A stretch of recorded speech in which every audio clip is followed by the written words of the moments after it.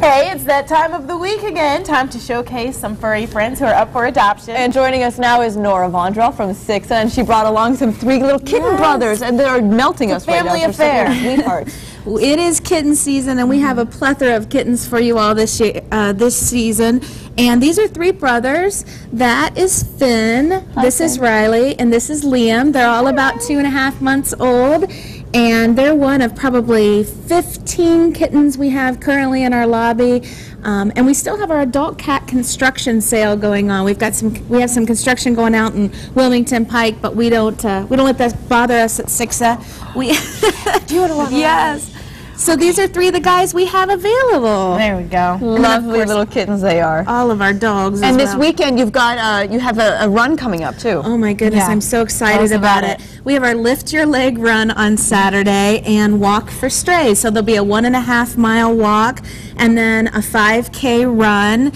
Some people can walk the run as well, but we're so excited because we've already doubled our attendance of last year. Oh really? Nice. Yes. Very Great nice. news. So come on out. Saturday is supposed to be a gorgeous day, and if you're not going to the walk you just heard about in Greene County, you can come to ours. Yeah, so lots of options this weekend. And support our all the money, support SICSA and these lovely little strays that need homes. Now we definitely need to find them homes. So if people want to take that first step, what should they do? Go to www.sicsa.org and look at all the animals that we have that are available, cats and dogs. And then if you're interested, that site is always up to date, so what we have available is there. He likes this little scratching post right here. Scratching away.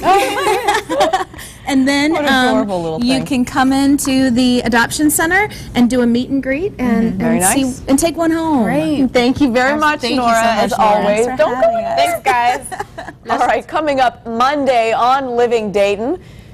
It is not easy being green. We'll tell you how the star actress in Wicked transforms every night before the show. Plus, she is the owner of Sprinkles Cupcakes. Candace Nelson shows you how to get a small business grant.